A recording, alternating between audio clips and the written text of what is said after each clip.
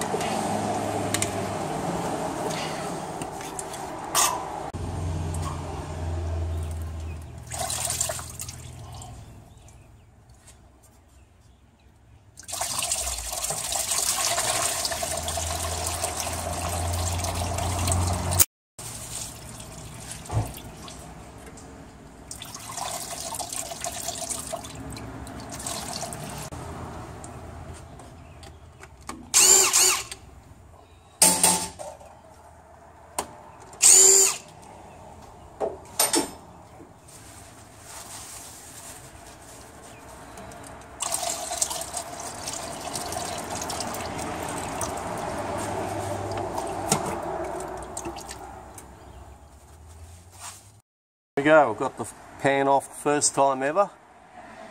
Factory usually glues these pans on. And you can see there are two different types of these 5-speed or 5EATs. They've got the one with the metal filter, and this one's got the plastic filter. And unfortunately you can't buy, or very difficult to find, new solenoids for these. You've got to buy the whole valve body. So you can see the magnet there, quite contaminated. Okay, just do a quick comparison of the old filter with the new one. Don't forget the O-ring.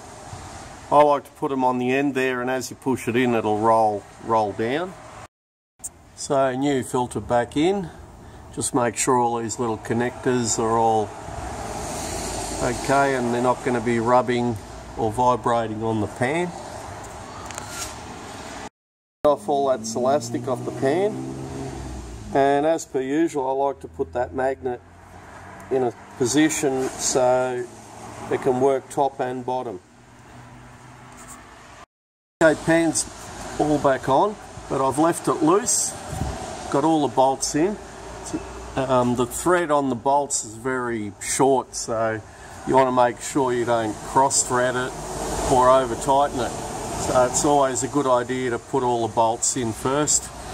And another reason is because sometimes these gaskets expand with the moisture in the air. It's good to align the holes up properly. Okay, all back together. Stone guard's back on. Another thing you can do on these, they've got the front diff, and there should be a little dipstick right up the top there, right against the firewall. So you can check the diff oil level as well while you're doing the service on it, and also do the one that's at the rear. You just check it there. Just make sure it's coming out a little bit.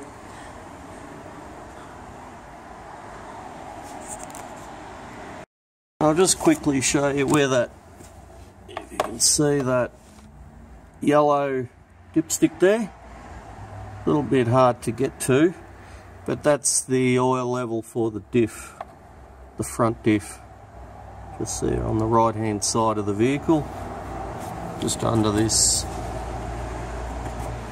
And we'll be using the Tritac lubricants,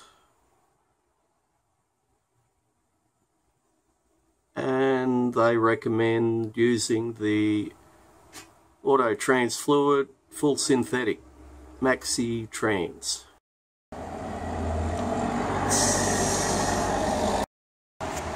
If you don't have a oil pump, it will pass through that filler tube very slowly,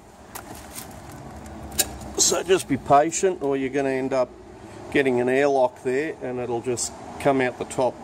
We're going to put about 6 litres in to start with, and then we'll start it up, go through the gears.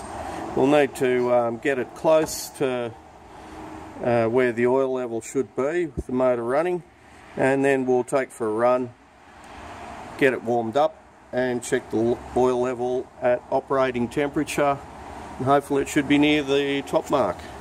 It in a bit easier is to put a hose right down the end there, and you can either put your funnel on the end of that hose there or put your oil pump on the end of it, and that way it'll eliminate or reduce the airlock that'll be made in the filler tube.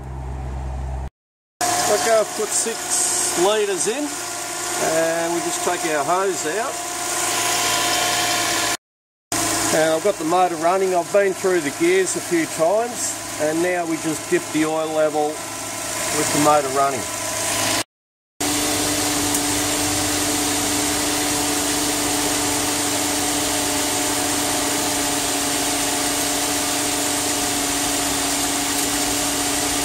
Straight down, straight out.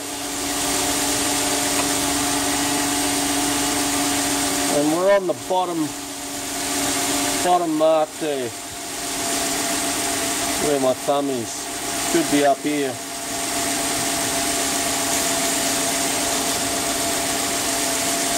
can see the little dots there. We've got a hot level. We've got a low cold level mark, a high cold level mark, and then the same with the hot level mark.